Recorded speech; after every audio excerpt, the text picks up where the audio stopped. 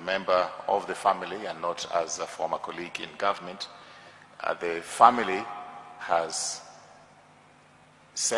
decided and requested most politely that on this occasion we keep the service dignified and that there will be no politics in our encounter in this church today.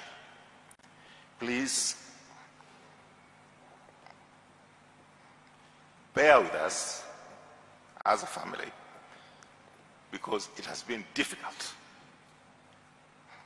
In 2021, we buried again one of the brothers of Professor Magoha, and it was a twin funeral in 2021 in January.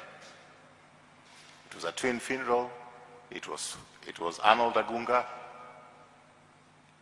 and his daughter, Dr. Magoha, and they are buried on the same day.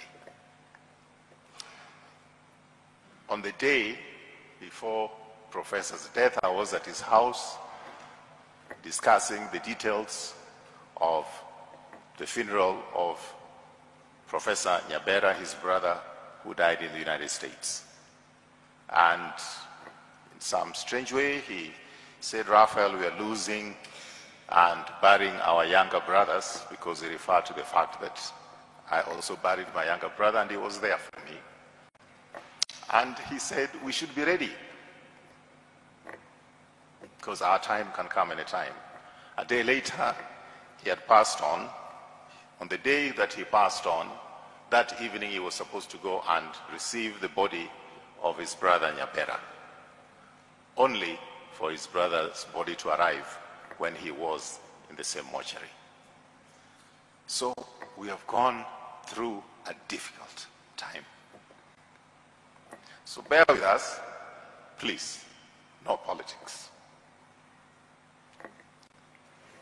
Having said that, I'd like to say that we must give chance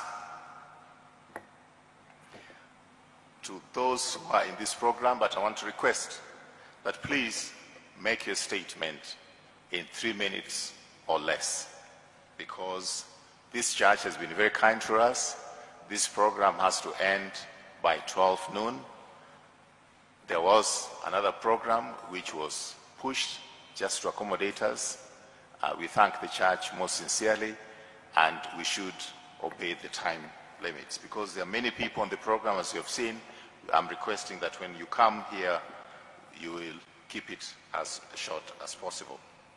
So, without any further ado, I'd like to request the representative of the Sagas, Dr.